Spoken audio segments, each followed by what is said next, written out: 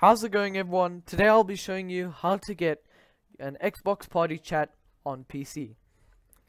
No, it does not matter what PC you have, no matter what specs, as long as it has Windows 10, 64-bit,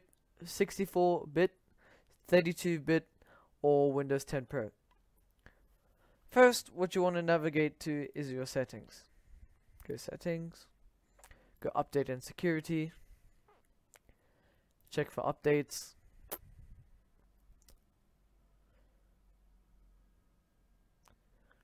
Now what this will do is we'll scan your PC for updates and make sure you've got the latest up-to-date version of Windows 10. Then what you want to do is go into your settings, type in game mode,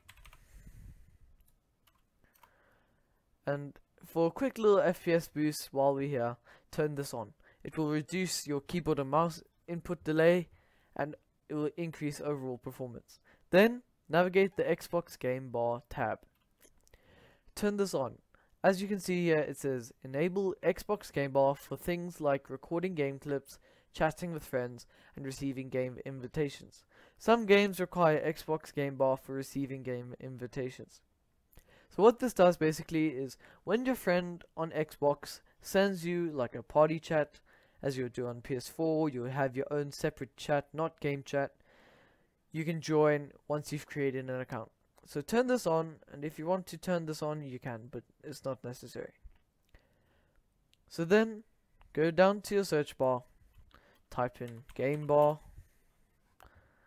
As you can see, a nice, under Best Match, a nice tab comes up, pops up, bam.